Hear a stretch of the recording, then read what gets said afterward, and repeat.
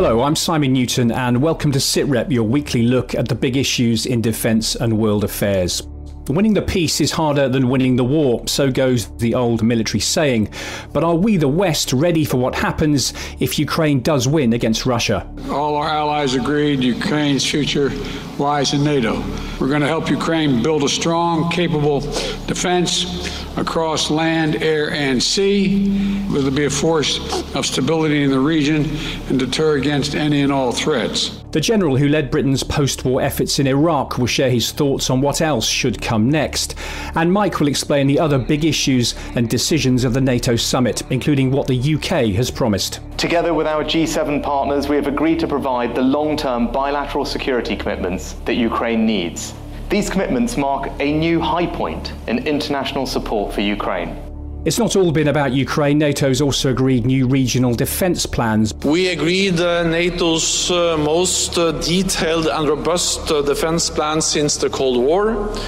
We strengthen our commitment to defence investment. But what can and will the UK contribute? Sitrep with Simon Newton and Professor Michael Clark.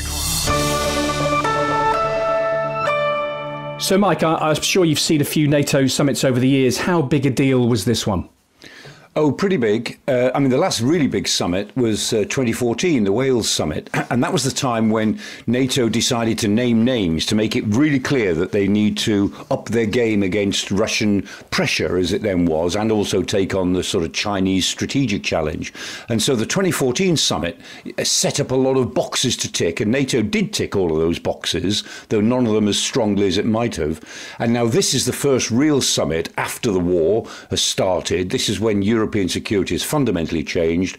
And so this is NATO. And we all thought, when the war started last year, that this would either administer a sort of shot in the arm or a shot in the head to NATO.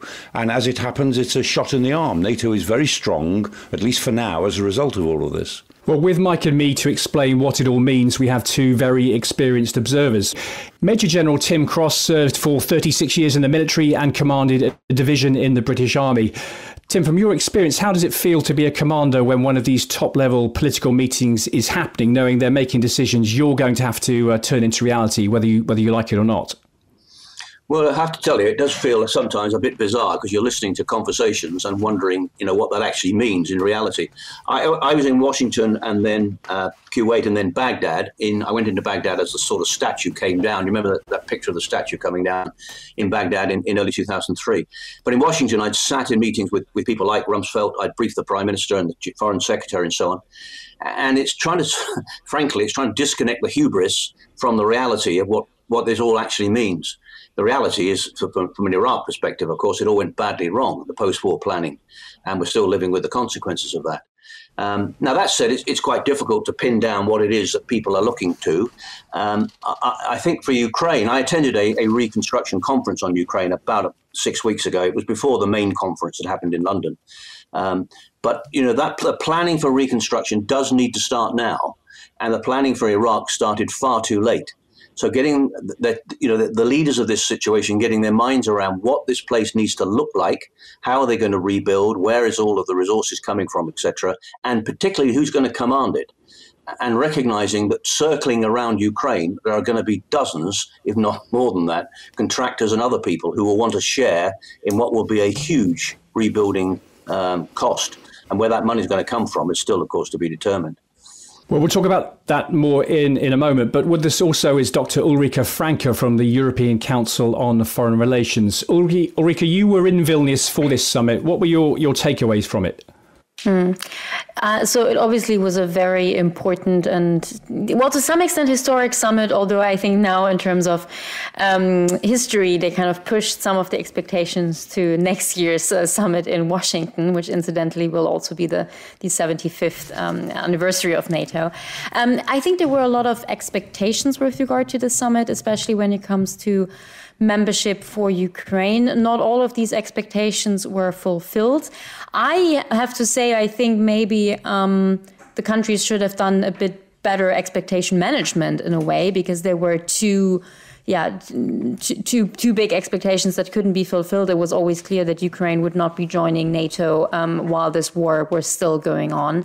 But yeah, so I think there was some good and some bad there. What was obviously very good news was that President Erdogan dropped his opposition to Swedish NATO membership, and apparently then Orban also dropped his. So Sweden is becoming a member of NATO, and there was a lot of happiness and applause for the Swedish defense minister as well at the summit where I was at.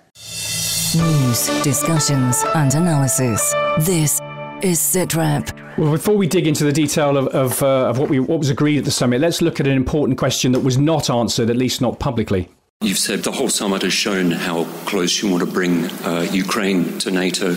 You've said that it requires credible security arrangements so these kinds of things don't happen in the future, and some of the biggest allies through the G7 have made commitments. What about some kind of peacekeeping mission once this is sorted out, and actually put your boots on the ground there if Ukraine can't come to NATO? I think it's wrong now to speculate exactly on how this will be done in the future after the war ends. The most important thing now is to ensure that the war ends in a just and lasting way. Now, of course, you may agree with Jens Stoltenberg that we're getting a bit ahead of ourselves here, but let's remind ourselves of another long-standing military cliche, which is fail to prepare, prepare to fail. Tim, if I come to you, there are military and civilian aspects to this. Let's start with the military one, where your expertise lies. What would Ukraine need to do to secure a peace whenever that may come? Well, the first thing I would say is the part of me thinks that the problem here is that the messages we're sending out need to be seen from a perspective of a Russian perspective and a Putin perspective. And the message is quite clear. They will join NATO when this war comes to an end. So from a Russian perspective, why do you want to bring this war to an end? Why would you not want to keep this conflict going over time? And remembering that, places like Northern Ireland went on for 30 years, the Israeli-Palestinian problem, the Israeli-Arab problems have been going on since 1948, and the Cold War went on for an awful long time.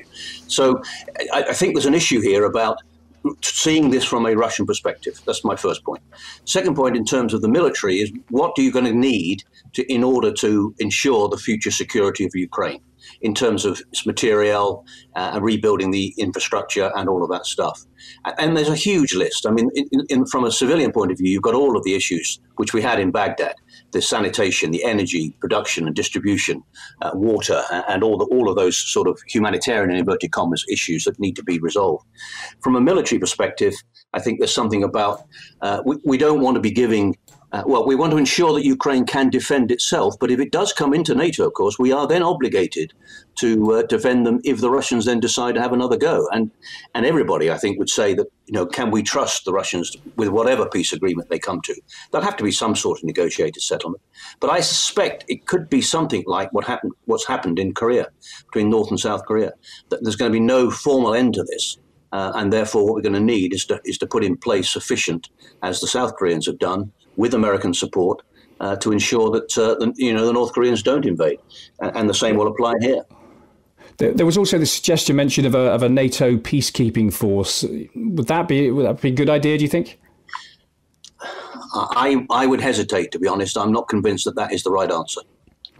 Because again, it's a NATO force, and the message that sends to Russia. We have got to see this from a Russian perspective. I don't like them much. I don't like what the Russians are doing, but we do need to understand how they will see this stuff. So putting a NATO peacekeeping force in there, if Ukraine is not a part of NATO, or even if it is a part of NATO, does send a message. And I'm not convinced it's a good message. Michael may have another view.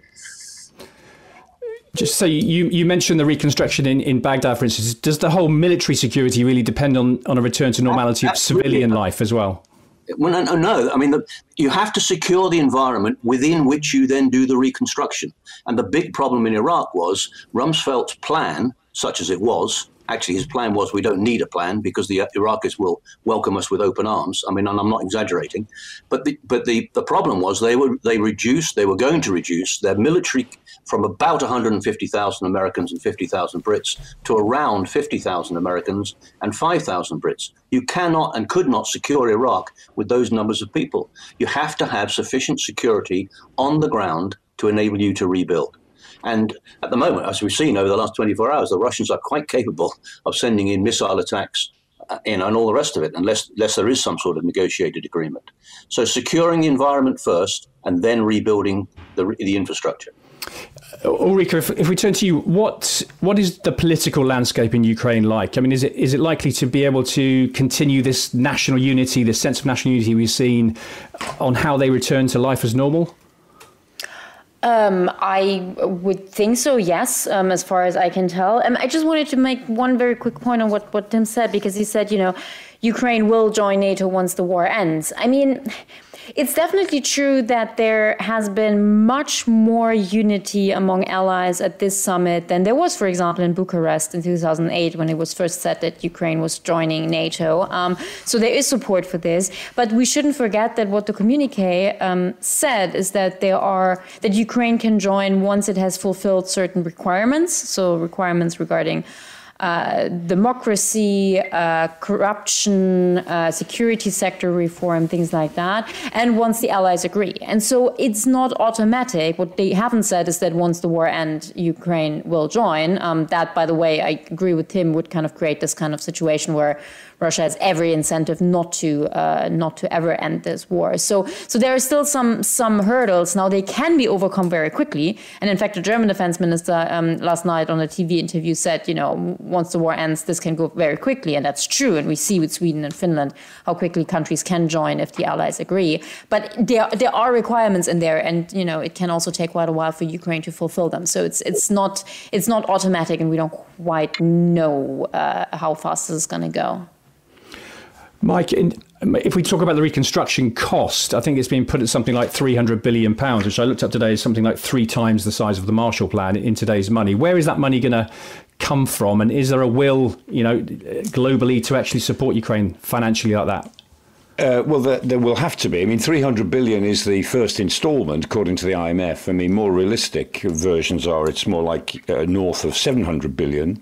As it happens, of course, there's about $360 billion worth of frozen Russian assets. I mean, the Russians built up a sort of war chest before this war of reserves, but half of them were held abroad, and they've all been frozen. And of course, a lot of people have said, OK, well, we've got these frozen Russian assets, then let's put those into the reconstruction as the first installment. That's difficult because there's a big difference between freezing assets and seizing them. I mean, it would seem logical to say seize them. This is an illegal Russian invasion, just take their money and use it. But of course, that creates a precedent in international law. Assets belong to somebody, and yes, you can freeze them for all sorts of political reasons, but if you then take them, then that's opening up a Pandora's box for the future, and powers are very reluctant to do that. The other thing I think is important is what Tim said, General Tim said earlier on, that there are huge opportunities when the reconstruction does get underway, and it will probably get underway before the fighting is over. When it gets underway, there'll be lots of companies circling around. There are lots of opportunities because, Ukraine is a big country. It's got a very big IT sector. It's got a very skilled workforce. It's got a big agricultural sector. It's got an awful lot of advantages. And there are huge investment opportunities in the 4th biggest country, within Europe, the biggest landmass in Europe, one of the big 4 or 5 countries in Europe. As that leans, inevitably towards the West, there'll be big investment opportunities. So it's not all a question of finding money that doesn't go anywhere else, actually, as we're paying for reconstruction. It's also about getting a reconstruction process begun, which Ukraine will then be a great contributor to as it develops economically. Well, let's come back to where we are now with the war still raging, no end in sight at the moment. One important piece that has been put in place is new long-term security guarantees for Ukraine. Those guarantees, though, didn't come from NATO, but they came from the G7 grouping of the world's richest nations, which of course includes the UK. Now, it's less than the NATO membership that President Zelensky has been demanding. So how does what Ukraine wanted compare with what it got? This is the former UK National Security Advisor, Lord Ricketts. What this summit does is show that Ukraine is moving closer to NATO. There's a piece of NATO jargon in the communique that says Ukraine will not need a membership action plan. It's got the most battle-hardened forces in Europe, increasingly working to NATO standards. So it is on a fast track towards NATO. I think coupled with these bilateral security guarantees from the G7 powers, that adds up to a considerable package. These guarantees are not the same as NATO membership. It's not collective defense, but it's an undertaking to arm Ukraine, to structure the Ukrainian armed forces, to make Ukraine such a prickly hedgehog the Russian bear will not in the future ever want to have another go at it. Mike, let's go back to you. What have we and the other G7 countries actually promised with these security guarantees? Well, as of last night, more of the same. I mean, the G7 were there because at the summit, Japan was there, Australia was there, South Korea was there, New Zealand, so on. So they were all there, and they said the same as is said in NATO, which is that we cannot offer an institutional guarantee, but bilaterally we're all going to guarantee security. And what the G7 were really saying, and they said a bit more about reconstruction, creating this virtuous circle of more working on anti-corruption and democratization that creates a more favorable investment environment and so on. All of that makes perfect sense. But what they were really doing was communicating to the Kremlin that we, the Western nations, in any forum, individually, in NATO or in the G7, are prepared to stick with Ukraine for as long as it takes. And those were the phrases that were used, as long as it takes. Now, whether the Russians will believe that, whether our own electorates will really believe that, we don't know. But that's what so far is being said. Ulrike, how do you think Ukraine's feeling about what it got versus what it actually wanted? So I think they should be feeling rather good. I feel that maybe this summit needed a little bit more expectation management in a way, because there were some ideas floating around that were never going to happen. And I mean, Zelensky said as much. He knew that Ukraine wouldn't be able to join NATO while this war was still going on. So I think there were a few weird discussions that make it look as if Ukraine got much less than it could have. I don't quite agree with that. The package that Ukraine got from the membership action plan being dropped to the multi-year support commitment, I think that's a very important one, is a good one. I have to say, I would have liked to see a bit more positive language towards Ukraine in this communique, kind of recognizing how much they've already done. I mean, not just kind of militarily speaking, but also in terms of anti-corruption fighting and democracy and all of that. So I think they could have been doing more there. But yeah, I think yes, they could have gone a bit further. They could have laid out the steps a bit more clearly. But in the end, we all know, the moment the allies agree that Ukraine can join, it can join very quickly, and we're seeing this with Finland and Sweden. So I believe that Ukraine shouldn't be overly disappointed. I don't think they have a reason to. And from what I heard from Ukrainian participants at the conference, they would have liked more, but I don't think they're going home thinking this was a loss of time, or at least I think they shouldn't. Well, let's just talk about the politics of all of this, because obviously that affects the military commitments on either side of the war. President Zelensky calling NATO's refusal to give a timeline for membership absurd. On one hand, you have the UK Defence Secretary saying Ukraine should show more gratitude, and this quote about saying we're not Amazon for weapons. It's not been the show of full unity that they would have liked. So Tim, how big a military commitment are those security guarantees we've made, and how well placed do you think we are really to deliver them? I think it's quite difficult to know how the full extent of them, and Michael referred to that. I do think we need to recognise, and it should be said, Ukraine is suffering, huge casualties and huge damage in this conflict, and they are in fact fighting a proxy war on our behalf against Russia, which is doing all sorts of damage to Russia, but means that Russia is not in a position to, for example, move into the Baltic states or wherever. They're not going to take on another campaign. So we have to recognise the huge commitment, and inevitable commitment, I suppose, but nonetheless the casualties, etc., that they're taking. And therefore we do need to be quite clear that we must continue to support them in this. Now, the problem is, in terms of that support, what that looks like in terms of material, particularly, at the moment, the big issue, of course, is artillery ammunition and the cluster bomb discussion and so forth. The bottom line is we are running out of stuff. The government have just signed a contract with BAE Systems, another 240 million, I think, to set up more production lines for 155 and indeed other calibers of ammunition. But these things take time to produce. And I think what, behind Ben's comment is we have to recognize we need to continue to rebuild, or start to rebuild, our own war maintenance reserves on the basis that the unexpected can always happen. So balancing what we're giving to Ukraine and supporting President Zelensky, at the same time making sure that we're building our own WMR, we're looking up, and it's costing us a heck of a lot of money. So our own taxpayers, and indeed we know in America, there's quite a lot of discussion about this whole business of supporting Ukraine.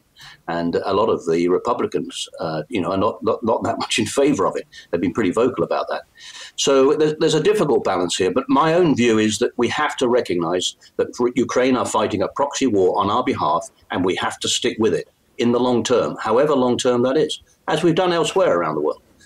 Ulrike, do you think that this conversation, if you like, between President Zelensky and Ben Wallace, do you think it will have any lasting implications, those tensions causing any damage? I don't think so. No, I think what we're seeing here is that, the war has been going on for a long time. Everyone is under a lot of pressure internationally, domestically. These are human beings. So sometimes kind of frustration bubbles a little bit to the surface. I think this is normal and everybody understands this. I don't think this was particularly damaging, and the relationship is very strong. And of course, the British support to Ukraine is incredibly important. Can I just end with one line, because this is something I feel quite strongly about, because I wouldn't agree that Ukraine is fighting a proxy war. I don't think it's right to say that Ukraine is fighting on our behalf. Ukraine would be fighting in any case. They're defending their state, and they're fighting for their survival. So even if there was no support whatsoever from the West, the Ukrainians would be fighting, just not as effectively, I guess, or successfully. But it's not a proxy war in the way that they are fighting on our behalf. And I think we need to be a little bit careful with these kind of formulations. So I just wanted to kind of correct that, at least from my point of view. Mike, Ukraine and Georgia were told, I think, 15 years ago they would become members of NATO, and they're still waiting for that to happen. Is this commitment that we've seen in Vilnius any more concrete than what we've heard previously? Oh, yes, quite a lot. I mean, in 2008 at Bucharest, that statement that Ukraine and Georgia would eventually become NATO members was pushed by the Americans. It was the Bush administration, Bush himself. Very foolish. And I, like many others, criticised it at the time. It was a stupid thing for NATO to commit to. And I said, well, eventual membership will turn out to be very eventual. But wars change things. I mean, the fact that the Russians have now invaded Ukraine completely changes things. And, as John Maynard Keynes said, when the facts change, I change my mind. What do you do?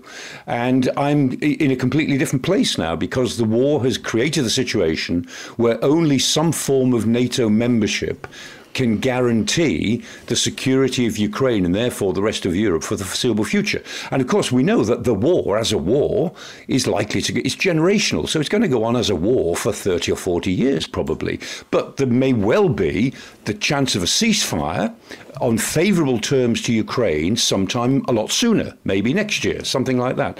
And in that ceasefire, if that can be created, then NATO has got to find a way to interpose itself to somehow institutionalise a ceasefire so that we can then work forwards to a different European security architecture. But this war has fundamentally changed European security. So everything that we thought before 2022 is not now very relevant as we go to 2023. And I think that this summit has recognised that structural change in NATO's situation and European security. This is Sitrep. Well, the NATO summit also discussed, of course, and made decisions on the alliance's own security, and most notably these three new regional defence plans. This is the next step in NATO's readiness action plan. The announcement last year that it wanted to go from 40,000 to 300,000 troops ready to move and fight at short notice. Now, these regional defence plans are designed to set out how those forces would be used and where. Except, of course, Mike, we don't seem to have much detail on them, and those 300,000 strong forces haven't actually been generated yet. No, and nor is there a date or target date by which they will be generated, except they'll be brought to high readiness, and Tim will understand exactly how expensive and difficult that is, but they'll be brought to high readiness at some point in the future. And the 300,000 will cover air and naval forces as well as ground forces. But it's a very big aspiration to go from, 40,000 is pretty big compared to what existed before, and to go from 40,000 to 300,000 is a huge step. And I think we're talking about, during the decade of the 2020s would be my guess, but nobody's putting anything more specific on it than that. Tim, the view in NATO is that Russia isn't much of a direct threat to the alliance members right now because it's throwing all of its military weight at Ukraine. Is it realistic to think that this new force structure and everything it needs can be in place anytime soon? No, I don't think soon. It depends what you mean by soon. But to build on Mike's point, throughout the Cold War years, we had a number of these organisations and structures and so forth, and we, the UK, committed to certain states of readiness to support these various plans. And at high state of readiness is a very expensive place to be. You have to have troops ready, the troops ready to go, but you have to have all the equipment, all of the ammunition, the stores, the material in the round, and all of the logistic support and everything else, communications, engineering, etc., ready to deploy to go and deal with whatever the threat is at very short notice. And when I say very short notice, we're talking 7, 14, 30 days.